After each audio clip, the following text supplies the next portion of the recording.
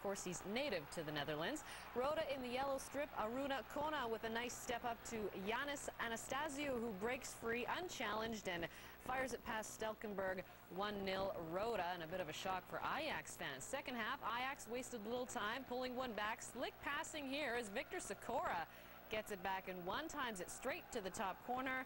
1-1. The ball does hit the crossbar on the way in. Van der Vaart with a nice touch, and a flashy goal has the game level, and Ronald Koeman enjoys that. 61st minute, Ajax looking to make it 2. Pass to the middle for Wesley Sneijder, and he chips in a long shot that Kujovic gets a piece of.